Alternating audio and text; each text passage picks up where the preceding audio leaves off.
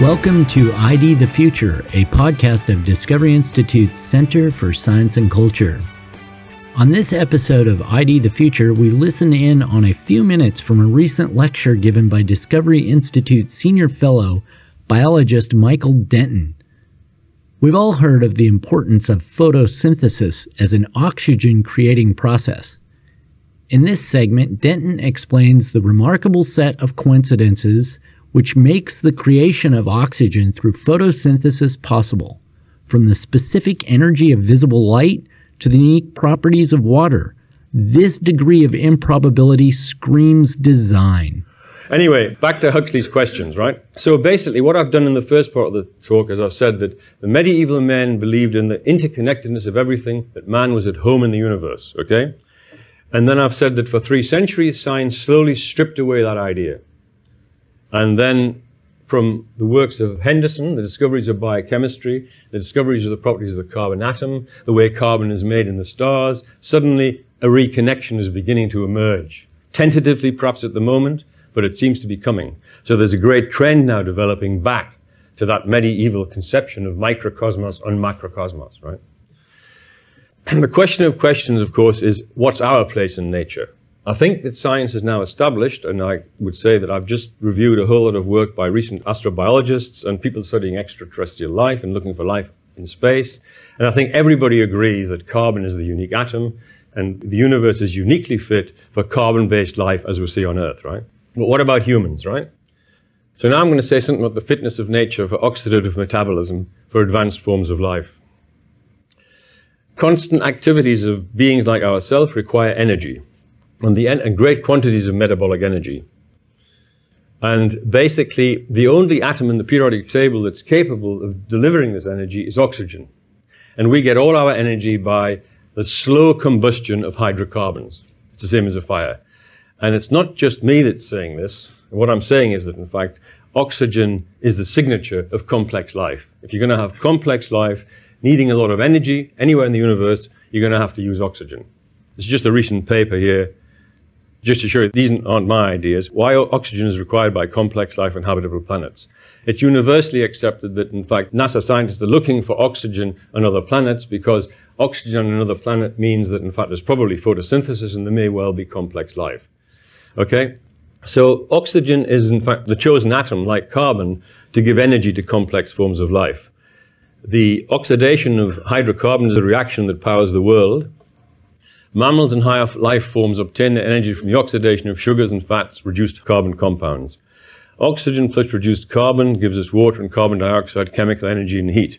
And it's exactly the same that powers the world of steam and the beginnings of the Industrial Revolution, because that was essentially getting energy by burning coal, wood in oxygen, okay? So it was the same source of energy.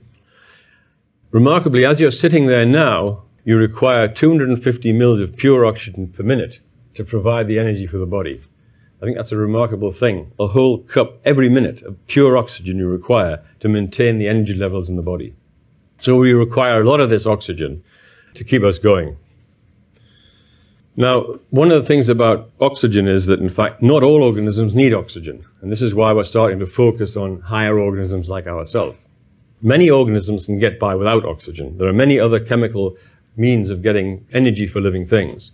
And these are just some of the chemical reactions just down here, which might be used instead of using oxygen. So living things can get energy from other chemical sources, and extremophile microbes derive metabolic energy from many different chemical reactions. So when we talk about the fitness of the universe for oxygen, and to provide oxygen for organisms like us, we're starting to focus on beings like ourselves, okay? The way that oxygen is manufactured on our planet is by photosynthesis. And once again, it's universally accepted that, in fact, anywhere in the universe where you get a lot of oxygen, you're going to have to strip that oxygen, probably from water, in a photochemical process, something like photosynthesis. Okay? Photosynthesis is carbon dioxide plus water plus solar energy, produced hydrocarbons. So we get oxygen by the process of photosynthesis. And what energy does the photosynthesis need? It's a very small region of the electromagnetic spectrum, which is the visual region. This is the region which powers photosynthesis, okay? So if you look at the fitness of radiant energy, that's the electromagnetic spectrum, This is the part of the electromagnetic spectrum that has the right energy levels for photosynthesis. In fact, it's light. Light energy has the correct characteristics to raise the atoms of organic chemistry to levels for chemical interactions. So light is the right electromagnetic energy for photosynthesis, okay? Well, when you look at the sun, you find the sun turns out nearly all of its energy in the visible spectrum. So the sun is pouring out just the energy you need for photosynthesis, okay? And so the radiant energy output of the sun happens to be in exactly the same region of the electromagnetic spectrum that you need for photosynthesis. Convenient coincidence. So you can put down these two little diagrams. Here is the part of the electromagnetic spectrum, which happens to be light, the visual region, which is appropriate for photochemistry, for photosynthesis, and this is the radiant output of the sun. And of course, they coincide, okay? So the cosmos is not only seeded with the atoms of life, it's bathed in the light you need for photosynthesis, which produces oxygen for higher organisms like ourselves, okay? Well, if you're going to get the light of the sun to the planetary surface, it has to come through the atmosphere. And our atmosphere, which is the atmosphere of a carbon-based life-bearing planet, contains nitrogen, oxygen, carbon dioxide, and water vapor. And whenever you get carbon-based life, you're going to have oxygen, carbon dioxide, and water vapor in the atmosphere of the planet, okay? And so these are gases which absorb incoming electromagnetic radiation. And guess what? Incredibly, and this is a really incredible thing, the atmosphere, oxygen, water vapor, carbon dioxide, what you have, it lets through the light of the sun and the part of the electromagnetic spectrum, the visual region, which is just what you need for photosynthesis, right down to the surface of the planet. And all the other gamma radiation, UV, dangerous microwaves are absorbed by the atmosphere. What are these atmospheric gases? Water vapor, CO2, oxygen, the very key gases that you're going to have in a carbon-based biosphere. So the light pours out the light of life, and it goes right through the atmosphere to the surface of the planet, right? And the UV and many of the harmful radiations are absorbed by the gases, but the crucial light for photosynthesis to make oxygen goes right through to the surface of the planet. So this is what we have now. We have the radiant energy output of the sun. The light you need for photosynthesis is able to go right down to the planetary surface. If that wasn't the case, there'd be no complex life on the cosmos, right?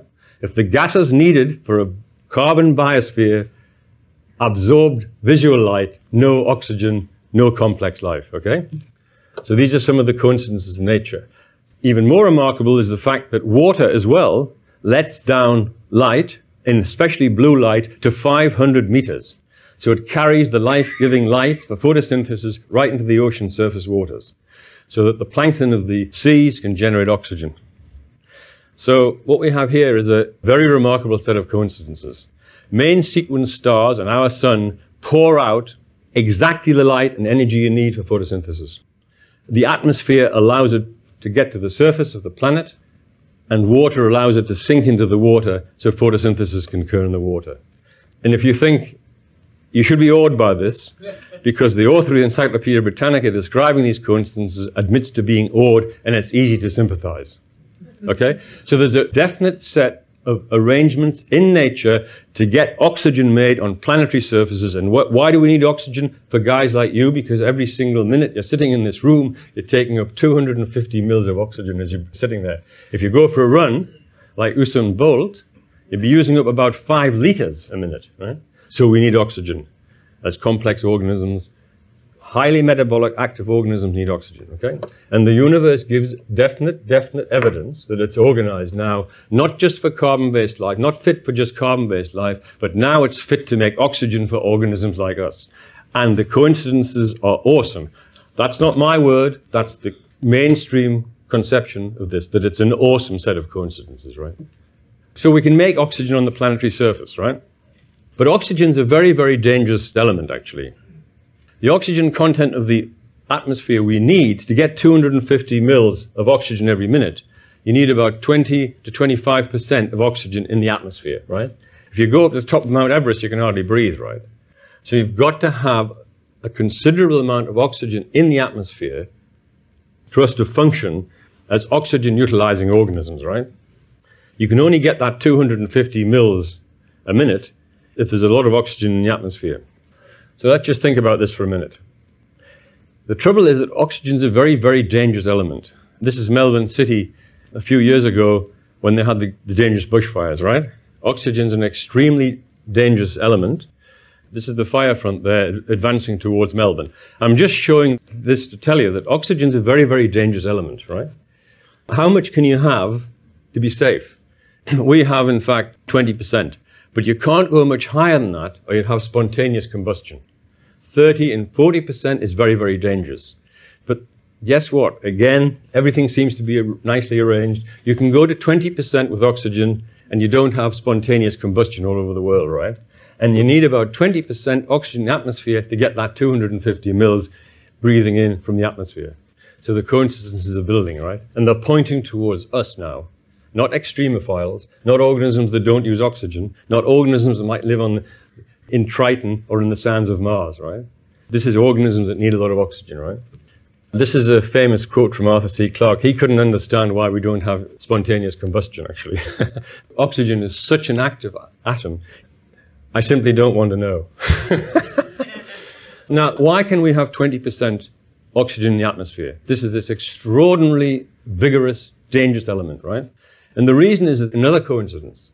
There's a curious aspect to dioxygen. It tends to be not very active until you get to about 50 degrees. And the reason for this is that, in fact, and this is from an expert on this area, dioxygen, the form of oxygen, ambient temperature, is relatively unreactive. This is because an energy barrier which must be overcome to convert the dioxygen to a variety of several high-energy species of oxygen in which all the electron spins are paired is much more reactive towards common organic molecules. In other words, there is a certain inertness, a special inertness in dioxygen, which is in the atmosphere, which makes it relatively inactive below temperatures of about 50 degrees, right? And if it wasn't for this relative inertness of O2, we couldn't have 20% oxygen in the atmosphere. Its activity has been attenuated, you see, very specially, in a unique way. Another coincidence is this. Oxygen is not a greenhouse gas. And that's a very good job, isn't it? Because basically, as oxygen levels increased over the last 1,000 million years, from nothing to the current levels of about 20%, if it had been a greenhouse gas, forget it, we wouldn't be sitting here. In fact, oxygen absorbs no incoming radiant heat because it's a diatomic molecule. You need triatomic molecules to be greenhouse gases. So let's be very thankful that there's another coincidence here, that dioxygen is not triatomic, it's diatomic, it doesn't absorb any heat. So this huge change in oxygen levels in the history of the Earth can occur without any effect on the heat balance of the Earth, right? So another one of the coincidences in the properties of oxygen which allow us to be sitting in this room now, breathing this life-giving gas. Now, a very interesting thing about this on the side is that oxygen has a triatomic form called ozone. And ozone is a greenhouse gas which absorbs thousands of times more heat than CO2. But it's very unstable, and it exists mainly in the upper atmosphere, where it turns over very quickly. It's a tiny fraction of the amount of oxygen. It does something very interesting, though, ozone. It absorbs ultraviolet light. And when do you need to absorb ultraviolet light? When you have green plants on the surface available to the sun. So the oxygen, which gives life, also gives life in another sense because it gives us ozone, which happens to be a greenhouse gas but can do its job in tiny, tiny, tiny, tiny, tiny quantities in the upper atmosphere. So it's absolutely beautiful. The oxygen story is one coincidence after another, facilitating life like you sitting here in this room, okay? It's, so we're going back, we're now increasingly at home in the universe. The universe is looking increasingly like a vast unity with life like us as one of its central purposes and meanings, okay? You've been listening to an excerpt from a recent lecture by biologist and Discovery Institute Senior Fellow Michael Denton. For more information about intelligent design, be sure to visit intelligentdesign.org. And for daily news reporting on the debate over evolution, check into evolutionnews.org. ID the Future is copyright 2012 Discovery Institute.